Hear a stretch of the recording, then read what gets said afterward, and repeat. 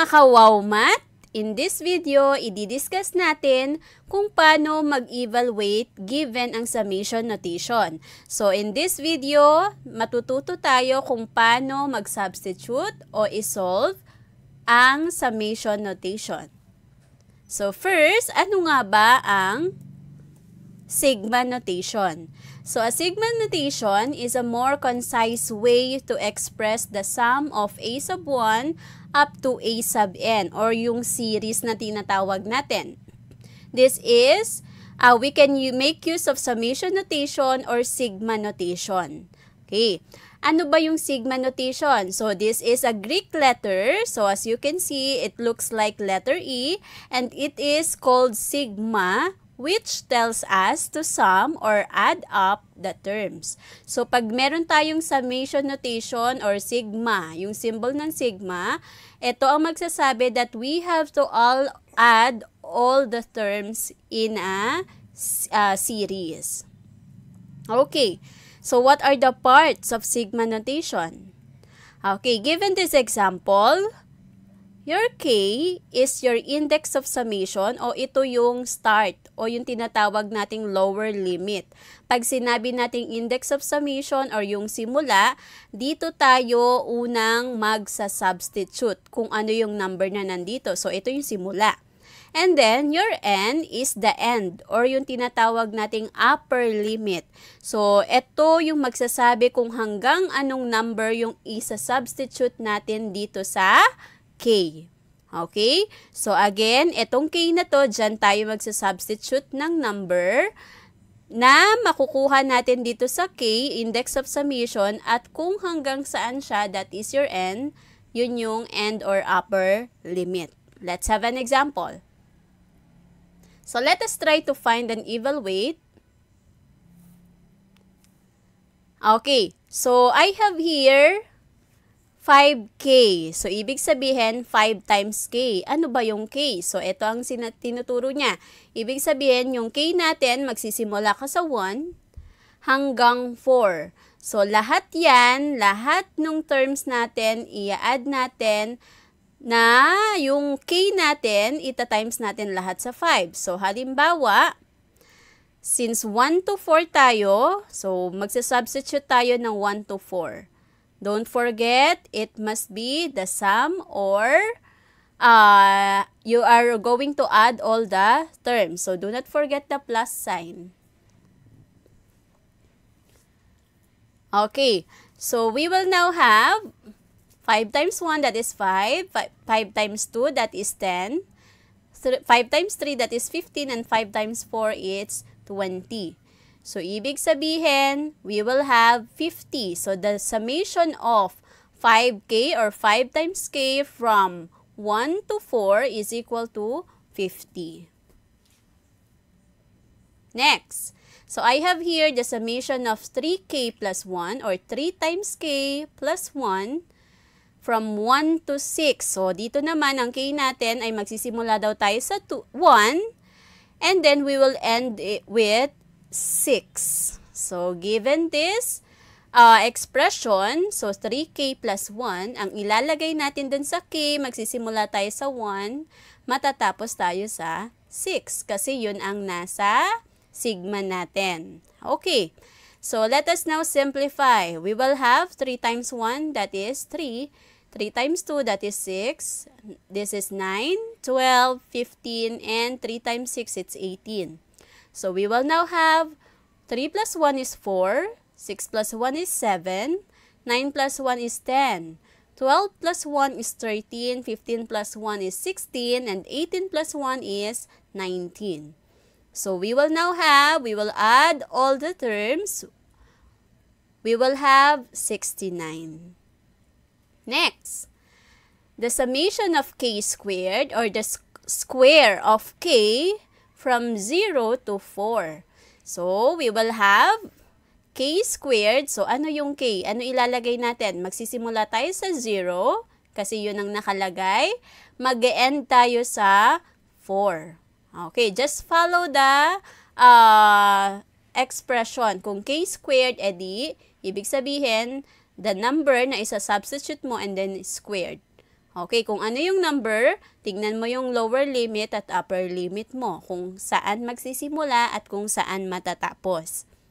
So, we now have 0 squared is 0, 1 squared is 1, 2 squared is 4, 3 squared is 9, and 4 squared is 16.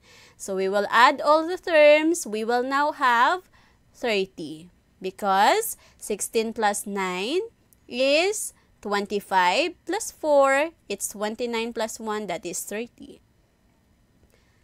Next, I have here the summation of negative 1 raised to k plus 1 from 1 to 5. So, we will now have, so lahat, negative 1 tayo, raised to k plus 1. So, ibig sabihin, doon tayo magsasubstitute sa exponent niya. So, ano ang ilalagay natin sa exponent na i-add natin sa 1?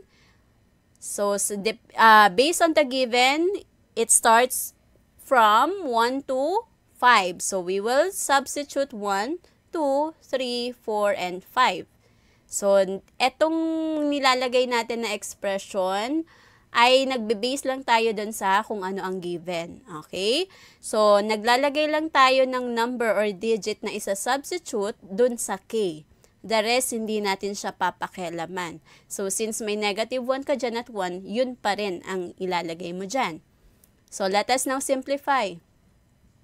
We will have negative 1 raised to 1 plus 1, that is raised to 2. And then negative 1 raised to 3, kasi 2 plus 1. And then 3 plus 1, we have 4. 4 plus 1, we have 5. And 5 plus 1, we have 6. Okay. Simplify natin. We have negative 1 raised to 2, that is positive 1. Negative 1 raised to 3, that is negative 1. Negative 1 raised to 4, that is positive 1. Negative 1 raised to 5, that is negative 1. And negative 1 raised to 6, that is positive 1. Now, ang shortcut nito, para hindi tayo malito sa sign, if the exponent is an even number, the product is always positive. If it's odd number, the product is always negative. Kaya kung mapapansin nyo, sa exponent natin na 2, 4, at 6, yung product natin is positive. Okay? So, we will now have 1 plus negative 1, that is 0. And then 1 plus negative 1 again, that is still 0. So, what's left is 1. Let's have another example.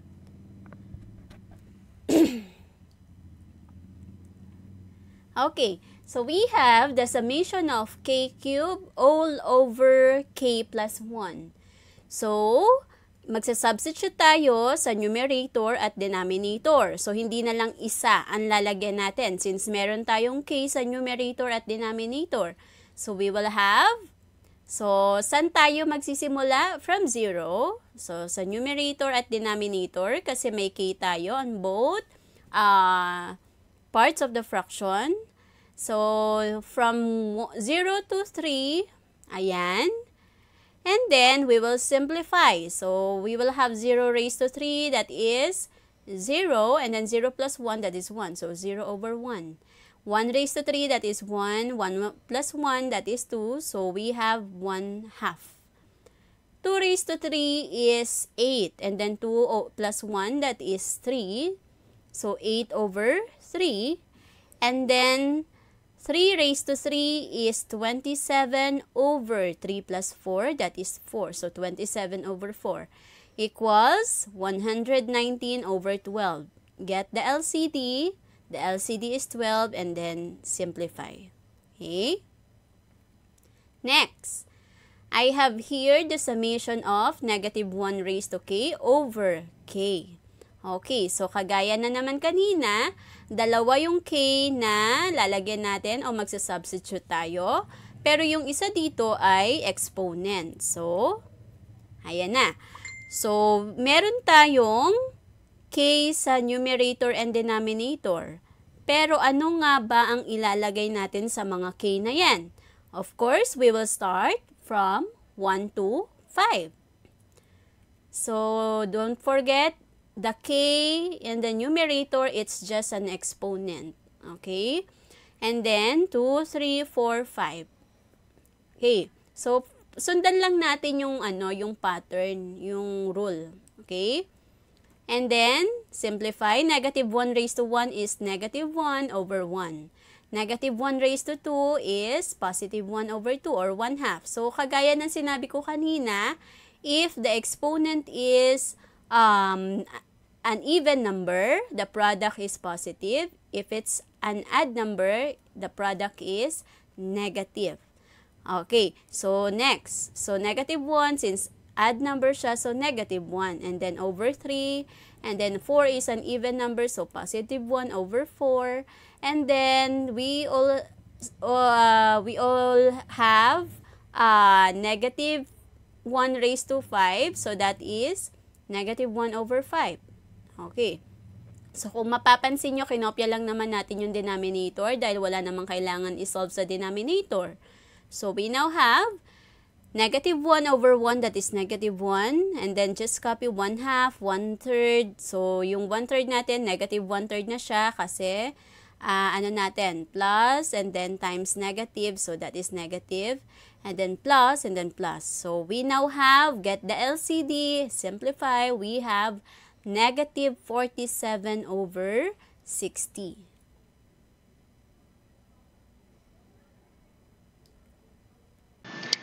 Thank you for watching this video. I hope you learned something. Don't forget to like, subscribe, and hit the bell button to our Wow Math channel. Just keep on watching.